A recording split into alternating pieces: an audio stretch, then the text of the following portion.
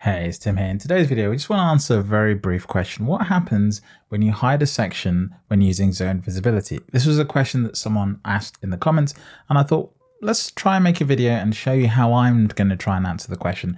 It might not be the official answer. Obviously, we'll reach out to Tableau to see if that's the case, but I can show you how I might be able to find out the answer using performance recording. Let's get stuck in. Okay, so here we are in Tableau. Now, the key to doing this test is you want to make sure you do the performance recording at the very start. So you don't actually open your workbook, you open Tableau without opening a workbook, and then you go over to the top, and this is how you open the performance recording option. You go to Help, you go to Settings and Performance, and then you select Start Performance Recording. Once you do that, nothing happens. It essentially runs in the background, but the performance recording is running because if you go to Help, go to Settings and Performance, and Stop Performance Recording is there, that means it's already running. Now, we've done that, we can actually go ahead and open the workbook. So I'm opening up the demo workbook that I used in that particular demo, and you can see it loads up the workbook. I'm going to wait a few seconds and just fill the air, because what I'd like to do is have a gap between when I loaded the workbook and the next activity that I do, so I can see very clear moments in time when I did activities in the workbook. If you do things too quickly, it's actually quite hard to see it very clearly. So now that that's been running for a while, I'll go ahead and select furniture. Furniture is actually a different zone that's enabled using a parameter actions. Go and check the video to find out how that works. If I go ahead and select furniture, you'll see it loads up a different part of the chart. I'll wait a few seconds, fill some air, fill some time. Maybe I'll skip ahead in the video by cutting it right here. Okay, and we're back. And now I'm going to go ahead and select Office. We're going to wait a while again, and I'll cut away the gap. Okay, and now we're back. We've let the recording run for some time, and now I'm going to select Technology again to let that run for a bit. And that's pretty much it. That's all we're going to do. We're just going to click on the different zones. I've done nothing else. I've not used any filters. I've not generated anything. Just to show you what a filter would do, what I will do is go ahead and deselect accessories and copiers from the technology section, so we can see that working on the technology worksheet. But nonetheless, I think we're pretty much good to go. We can go ahead and stop the performance recording. To stop a performance recording, you just go up to the Help option again, go to Settings and Performance, and select Stop Performance Recording. That's pretty much it. Now, Tableau will open up a workbook which shows you your performance recording. So let's just wait for that to load. It actually loads it up on a different screen for me. So I'll bring it up here on the main screen and just wait for it to load, and we'll set it up full screen. Now, the tricky thing with this workbook is just understanding it. I need to do another video on this because I did do a video on performance recording, but I realized I didn't explain this clearly enough. So we'll definitely do that again. But nonetheless, you get two things out of this. You get this dashboard, which shows you an overview of all the different events. You can see here now why I was leaving gaps in between the different recordings, because you can see there's a timeline here. And then there's a second dashboard, which is the detailed view, essentially from top to bottom, showing you all the activities that happened when you load the workbook. And each of those happens at different times. You can actually see the different gaps I created between the activities. So you can see this is the first time I opened the workbook.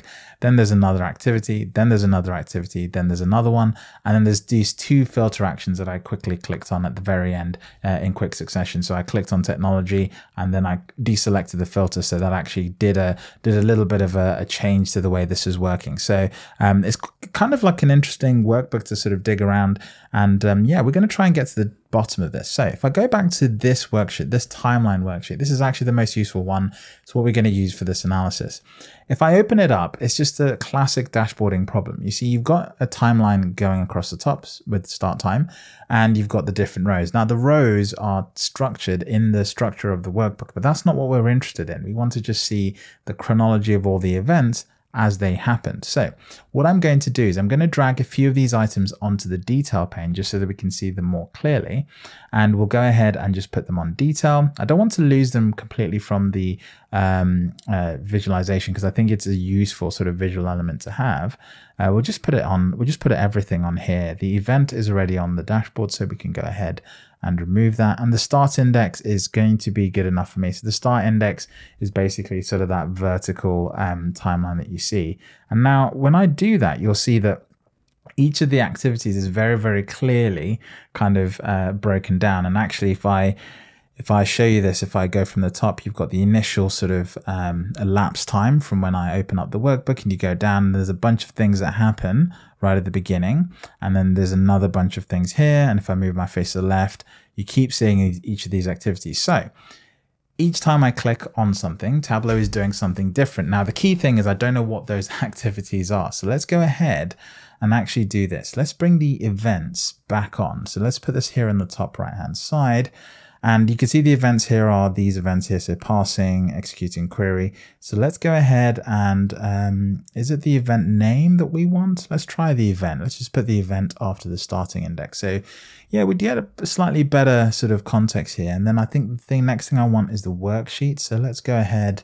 We'll keep the worksheet on there, but let's go ahead down here and bring the worksheet just after to see, okay, what's going on. So anything not related to a worksheet comes up as null in the worksheet column. So you've got the parsing, which is basically processing the workbook. That's what the XML essentially is based on. You've got the connecting to the data source. You've got the query that runs. And then you've got the compilation of the query. So executing and compilation, I just think of them all as query activities. And then here, this is the secret answer. You're computing the layout. So it actually computes the layout for furniture, office, and the technology line as well. So it actually computes the charts, but interestingly, it doesn't say it's rendering them at all. So it computes the charts, which means it's doing all the calculations required for them, but it doesn't render them. At that point, there's a couple of rendering activities. Now, these aren't necessarily linked to a chart, so it's difficult to know if this is the rendering of the entire dashboards, including the hidden zones, or not. So let's go down here. There's a computing layout, and this is basically the first time we click. There's a bunch of rendering. There's another computing layout, a bunch of rendering, another computing layout, a bunch of rendering, and another computing layout. So we don't see any other sort of query events, essentially. And so my gut instinct is that it's actually loading all of the different jobs in the background. It's computing the layout, it's doing the maths, it's loading the data set, and it's doing the rendering, but it's just not showing it. And so when you actually switch between them, that's when it draws the shapes that you actually see. So it's doing all the work that it needs to, apart from rendering that visualization right in front of you, and then it's switching between the different tabs. That's what I think this is saying to me. I think that's what I think this is sort of coming to. Now, it's really hard to be absolutely clear about that, because some of these activities, you know, the way Tableau is built, I don't know how it's built, so I don't actually know all the quirks that sit behind some of this. But that's what this data seems to suggest. What is interesting is all the query is done at the beginning. All the queries are being done at the beginning. So if you've gone and used zone visibility and you've done some nasty queries behind one of the sheets, it still looks like it's going to be loaded at the beginning. It's not going to wait until you activate the zone to sort of set it up. So that's my thought on this. That's what I think is going on. I'm going to ask Tableau the question, and we'll try and put a semi-official answer in the comments below once I get sort of a bit of clarity on that. But nonetheless, that's how you can sort of find out what's going on. And this might help you debug what's going on with the slow workbook when you open it up. You can actually use this technique to go and find what's going on inside of a workbook, and hopefully get a better perspective of what's sort of slowing you down, what's taking time. This workbook was pretty fast. If I loaded something from a database, you'd see much bigger query sections as well. And don't forget, if you want to see what some of these things look like, so if I go down here, for example, I want to see what the queries actually look like, I can click on the green query items, and it'll actually load the query here. So I can see the SQL that's actually being sent to the database in case I want to debug that. So that's just, you know, hopefully a really useful trick that you guys can use. But I just wanted to show you how I'd sort of come to that conclusion and how I'd find the answer. Hopefully you found that video useful. If not, let me know in the comments below nonetheless, and I'll catch you in the next video. So you made it to the end of this video. I always add bloopers, and for this one, I think it needed context. So many times I'll record a video maybe 2, 3, 4 times, and I'll basically reject every single version of that video until I get the version of the video that I want. Because as you know, a lot of my videos are done from start to finish without very few cuts. So this is one of those rare videos where I'll actually show you the start and end of a previous take that I did. And there's always something funny that I do at the end of a take that I know I'm going to reject as soon as I start it, because I sort of get the feeling that the video is going to be a bad video. So I can really feel it, but I finish the video nonetheless, just for the practice of doing the video. And then once I get to the end, I always end it by saying, this isn't good enough. I cancel the take, and then I get rid of the clip. But in this case, this is what you see.